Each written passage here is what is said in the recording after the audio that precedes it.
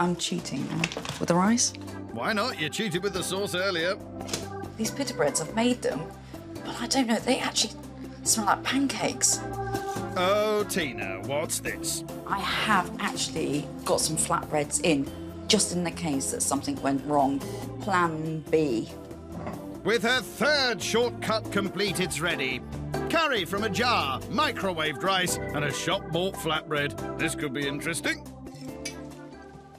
So, Tina, tell me how you made this. Come clean, Tina.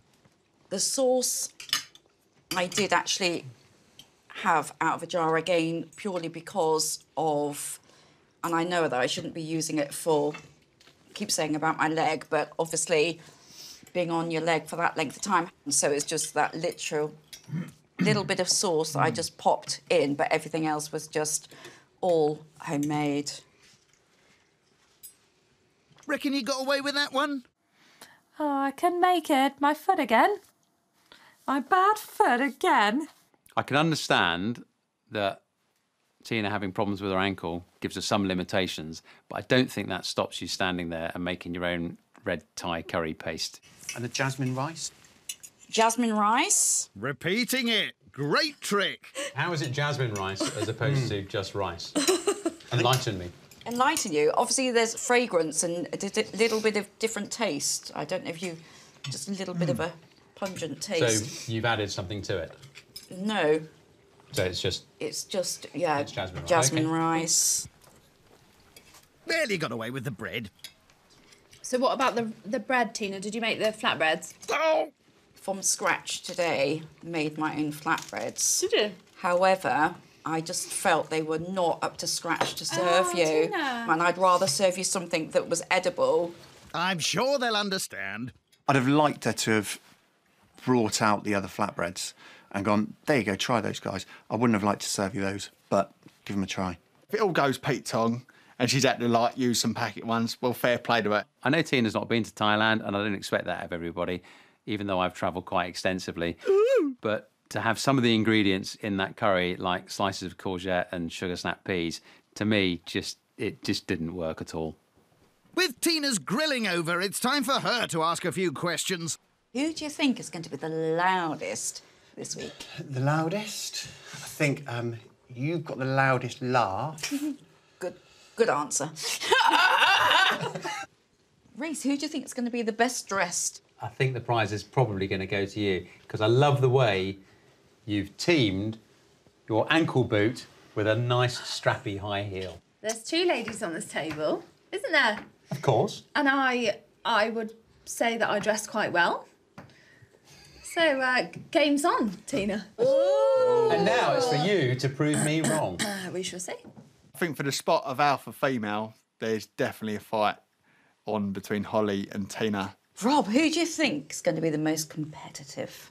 Steve is the silent assassin amongst us. Although you'd say he wasn't, I think he is. I think he's going to come under the radar, bob up, appear, drop the bomb, back down and away.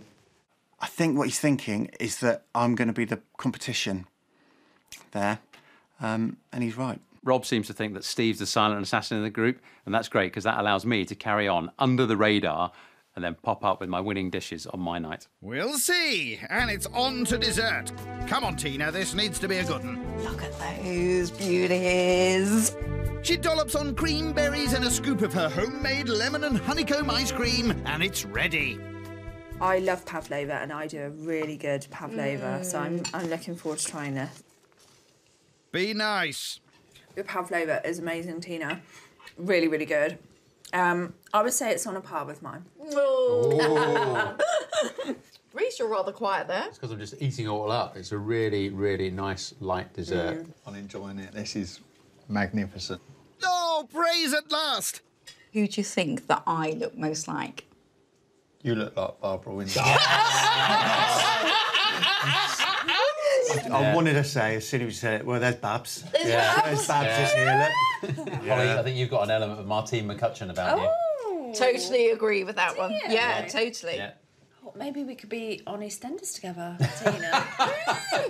You run the old Vic, couldn't you? Or even the Queen Vic. I think he's got an element of Alan Sugar about him.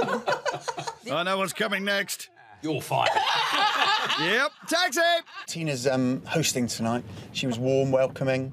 She was Babs Windsor through and through tonight. The dessert was really, really good. Really nice. The ice cream was lush. That ice cream was like the bomb. Tonight we had a confused cheesy crab starter, chicken curry out of a jar, but a really good dessert which pulled it back from the brink. So for that reason, I'm going to score Tina a 6.